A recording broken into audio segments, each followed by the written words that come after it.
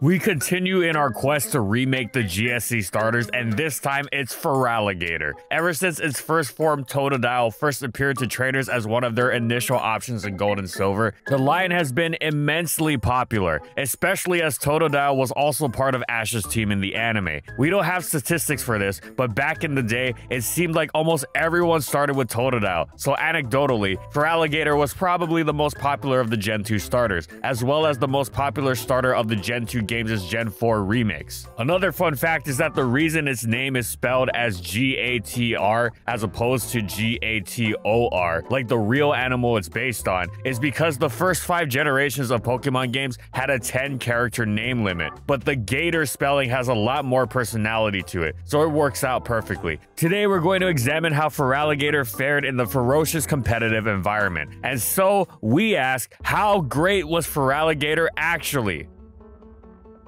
And in this video, we'll be going over these competitive formats.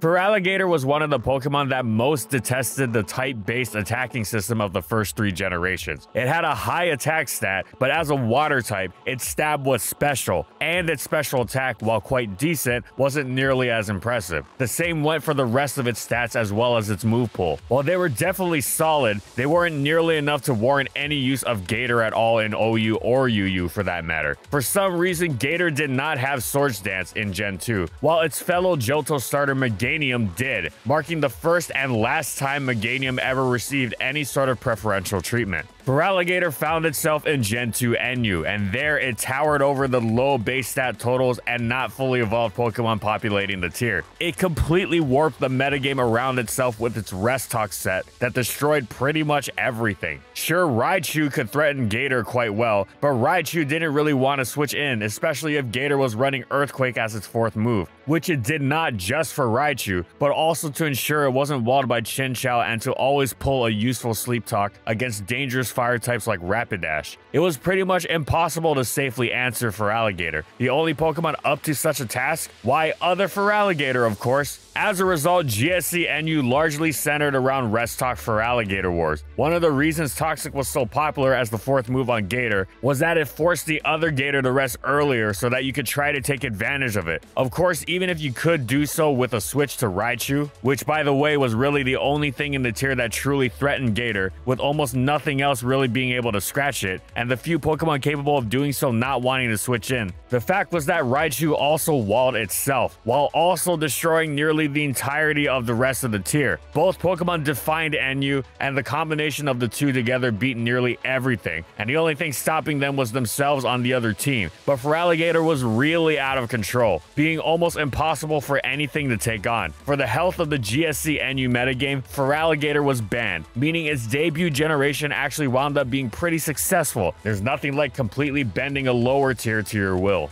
Generation 3 gave Feraligatr Swords Dance, thank goodness. The type-based attacking system meant it wasn't going to be throwing around physical water stab yet, but with SD in tow, Gator managed to become not just viable in UU, but one of the most threatening Pokemon around, brandishing several unique qualities. First of all, in addition to being a powerful offensive threat with decent speed that hit hard, it was bulky. It was not easy to bring Gator down with opposing hits on either side of the attacking spectrum, and this amplified its threat level, as it meant the opponent would have to withstand more of its hits. One-hit KOing Gator without explosion was nearly impossible. Even Stab Thunderbolts, the strongest non-boom attack you could throw at it, wouldn't take it out from full, and the user of these Stab Thunderbolts weren't exactly eager to switch into Gator either. Second of all, it wasn't just a physical attacker, it still wielded Stab Hydro Pump, which allowed it to threaten a wider variety of Pokemon, and more instantly at that. Indeed, Gator's Hydro Pump lending it the ability to not just take on physically bulky Pokemon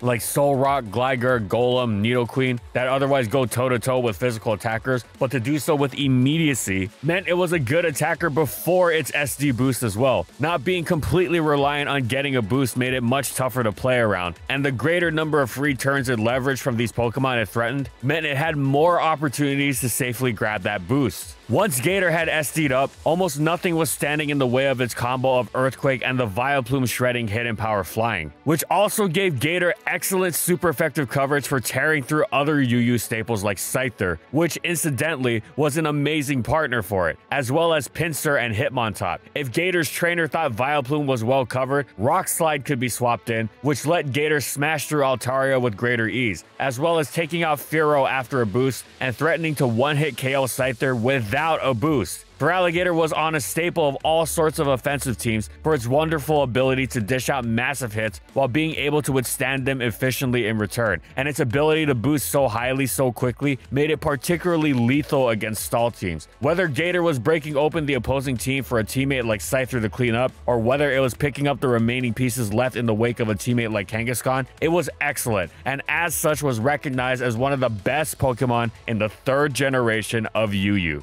At long last, Generation 4 brought Feraligatr to the promised land of the physical special split, meaning it could finally fire off Water Stat from its attack stat. As a bonus, it can now use the grass-smacking ice coverage of Ice Punch from its attack stat as well. The good news didn't end there either. It also got Dragon Dance as a new boosting option, lending it a new level of threat as one that didn't just hit hard, but could go as fast as well. It wasn't going to be breaking into OU, as its Dragon Dance variant was just a discount Gyarados, while its Swords Dance set was too slow, but Gator settled into UU once again as a solid sweeper. Power creep meant its ability to take hits wasn't quite as impressive as in the previous generation, though it was still a fair sight more resilient than many other offensive pokes, and its ability to stomach an attack or two was highly appreciated. However, power creep also meant that Gator's ability to dish hits out was also not quite as impressive, though again it was still solid in this department. It had great competition with the likes of Azumarill and Kabutops, though this wasn't really much of a blow to its viability, as its set of attributes was too unique to be anything near the realm of being outclassed. Dragon Dance alone ensured it always had a solid role. It was a little unspectacular, but overall it was a solid UU threat throughout Diamond Pearl and later on Platinum. Then Heart Gold and Soul Silver came around, and in a beautifully timed move with respect to their status as remakes of the games Gator originated in, these games gave it exactly the move it had been longing for all generation: Aqua Jet. Priority was an Arceus send for it. It gave it more utility as a whole thanks to its revenge killing capabilities, of course, but mainly it turned SD Gator into an utter terror. It wasn't exactly that DD Gator was outright weak, as that'd be silly, but fairly often it did find itself longing for the capabilities of SD to turn it into a one-hit KO machine, though it couldn't do that without sacrificing its capacity to take on many faster Pokemon running around now, especially with the advent of Choice Scarf. It wasn't a lethal catch-22 situation, but a catch-22 situation it was. Even if you ran a Double Dance variant on Gator, yes, you'd have the option to pick the more appropriate boosting move based on the in-battle situation you found yourself in, but you too often still find yourself needing both simultaneously, as the opponent would either outspeed you or withstand your hit depending on which one you went with. With SD and Aqua Jet though, that concept of catch-all counterplay collapsed as Gator's full potential emerged. SD Gator was so threatening, it actually established a legitimate niche in OU. It wasn't a true OU mon or anything of the sort, but it was particularly vicious in the niche role on physical offense teams, where it fit best as a sort of hybrid between Gyarados and Lucario. Indeed, it often acted as a second Gyarados on such teams, being able to pull off tricks Gyarados couldn't dream of. Scarf Rotom A trying to revenge kill you? Oops, it's not at full health, and it got dropped by boosted Aqua Jet. Similar story with Scarf Flygon, which actually had it even worse because it couldn't even one-hit KO Gator in return. Getting revenge killed by Scarf Heatran? Not in your life. Gator's ability to take a hit often dropped it into Torrent range, at which point its Aqua Jet was even more terrifying, and its flexibility and item choice made it even scarier. Either Mystic Water powered up its Waterfalls and Aqua Jets to terrifying levels, or Life Orb powered up both of these even more, while also significantly boosting its coverage move of choice. Or Wakan Berry, alongside its lack of a Stealth Rock weakness and more singular Electric weakness, let it potentially beat Zapdos of all things, to say nothing of weaker Thunderbolts from Rotom A or Starmie. Among the non-OU Pokemon seen in OU, Gator was superb, and it was, of course, even more terrifying in UU, where the surrounding Pokemon Pokemon didn't hit as hard and were hit harder by it. Gone were the days where Scarf Blaziken, of all things, could pick a weakened setup Gator off. The tier's lack of permanent Sandstorm meant, unlike OU, Gator could run Life Orb a lot more easily, which made it even easier for it to tear through common bulky targets like Registeel and Weezing after a boost. The only thing holding Gator back was the dominance of Venusaur and Milotic, both of which took it on quite well. However, targeting Venusaur and Milotic wasn't just the first thing on any Gator user's mind. It wasn't exactly a stretch to pull off given how many other Pokemon these two were tasked with taking on, making luring them consistently quite feasible. Once they were gone, Gator really went feral. Generation 4 was its best yet, as it finally unleashed its best self and was terrific, not just in UU, but even in standard play.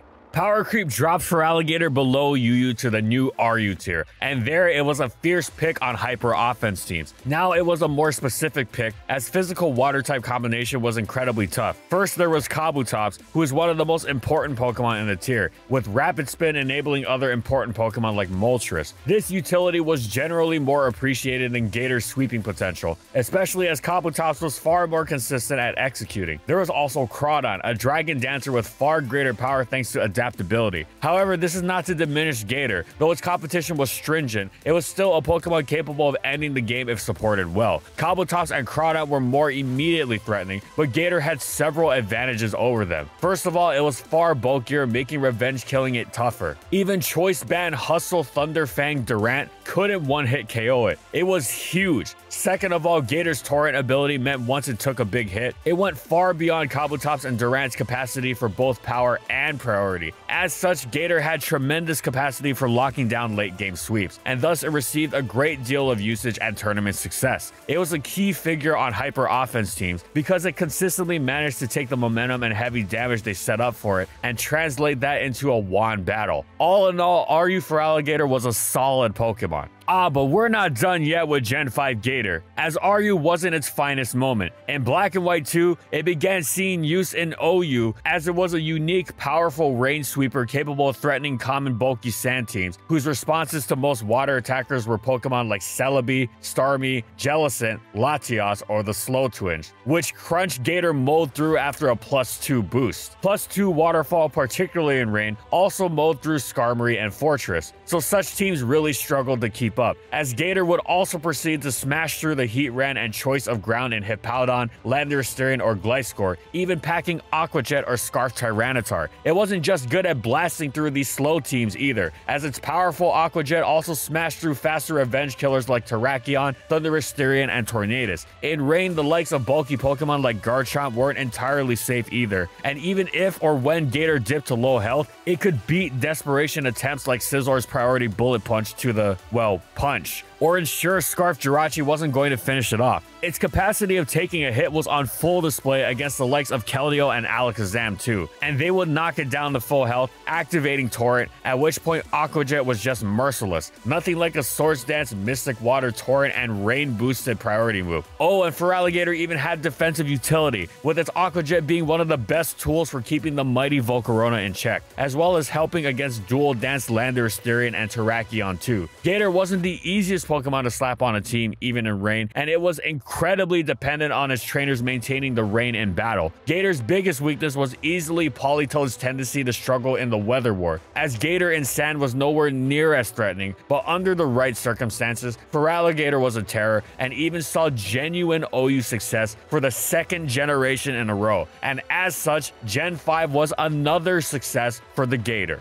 Power Creep once again knocked Feraligatr down a tier in Generation 6, this time in NU, where it was terrifying. It was one of the most elite Pokemon in the tier, considered by many to be the best outright, and considered by some to even be outright broken. Despite the tier also experiencing Power Creep, it was still not a metagame which took Gator's hits very well, or threatened it lethally in return, which of course exacerbated the first issue. Even if it didn't immediately bowl you over, which it usually did, then it wouldn't matter since you probably couldn't take it out. It's not even that the tier was weak. Pokemon like Kangaskhan, Mesprit, and Hariyama are far from that. They just weren't strong enough to stop Gator. Gator. You couldn't even commit to out-offensing it reliably, since the tier's fastest offensive Pokemon like Typhlosion, Mismagius, Rotom, and Pyroar were frail, and thus didn't take kindly to Aqua Jet. Sure, there were the grass-types Sceptile and Lilligant that could withstand SD-boosted Aqua Jets and take Gator out in return, assuming Gator didn't smack them with a life-orbed Ice Punch as they switched in. Plus, even when Gator didn't sweep outright, it would leave such enormous destruction in its wake that the battle tended to be all but won for its trainer anyway. The picking up of the rest of the pieces often little more than a formality. That tends to happen when hitting Feraligatr hard is such a challenge that it takes 2 or 3 Pokemon to get the job done, at which point your team is completely shattered anyway. And despite its controversial status in NU, Feraligatr remained in the tier throughout XY, but then Oraz came and Gator was knocked down a peg with the ensuing power creep. It still was a fine threat, just not straddling the border of broken anymore, instead resembling its placement in previous generations. However, the broken Gator saga wasn't over. Not long into Oraz, Feraligatr finally received its previously unreleased hidden ability, Sheer Force. This elevated Gator's power to stupefying levels, turning Waterfall into a stunningly powerful attack and making Ice Punch and Crunch stronger as well. As if that wasn't enough, Sheer Force removed life or recoil on effective moves, meaning the item was far less risky now, and Gator's survivability was increased. Gator was immediately so much stronger and so much harder to KO that the tier was immediately calling for its ban. It overwhelmed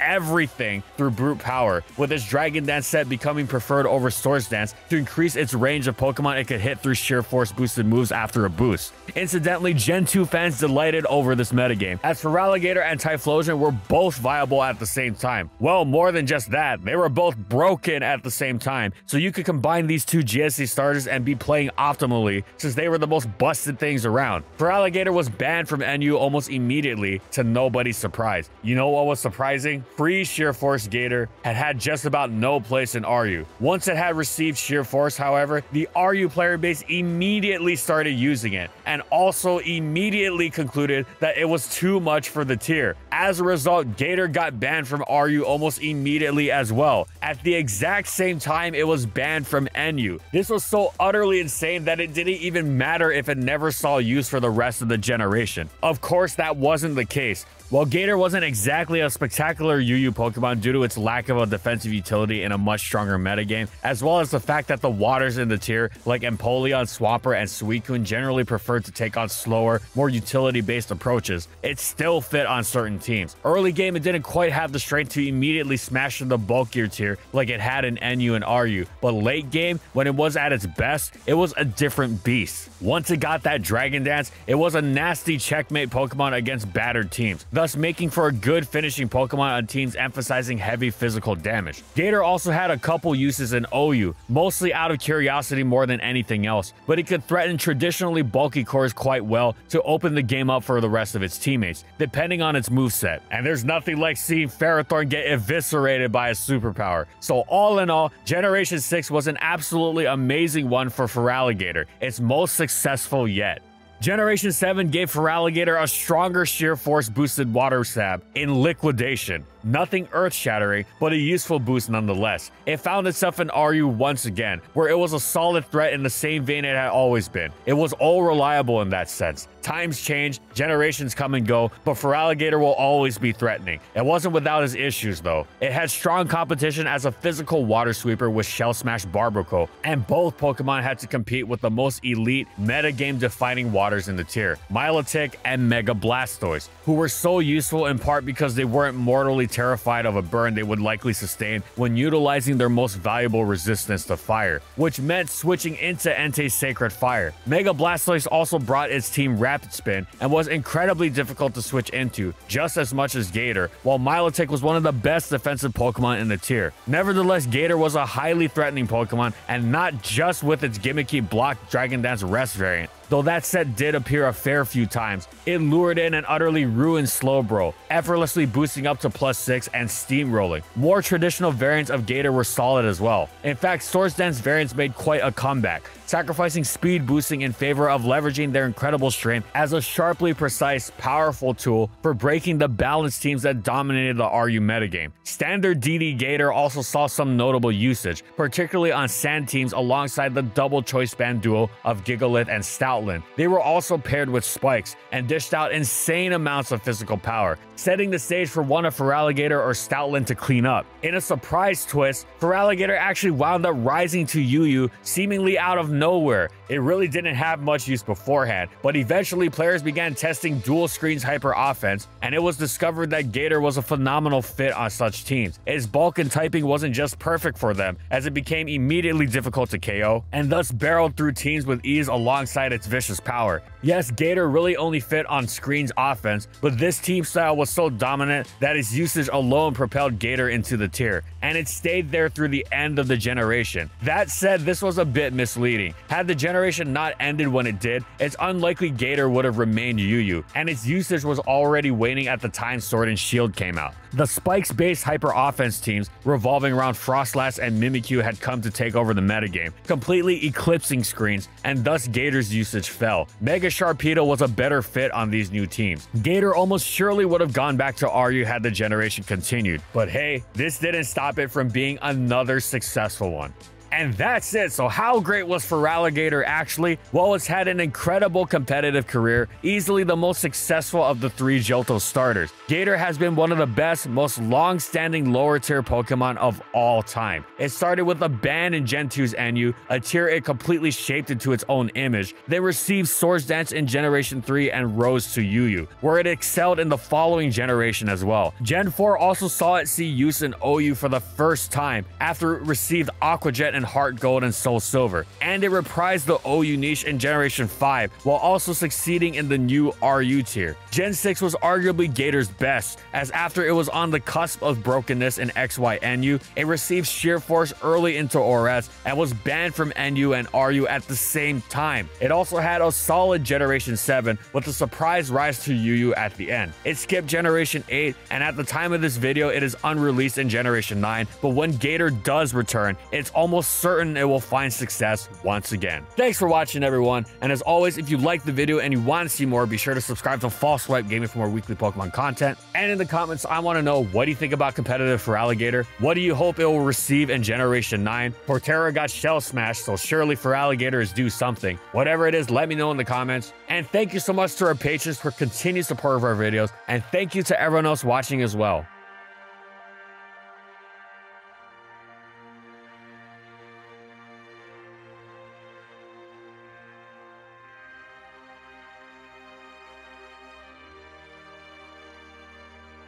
And follow my crew on these social media platforms. And that's all I got. See you next time, everyone.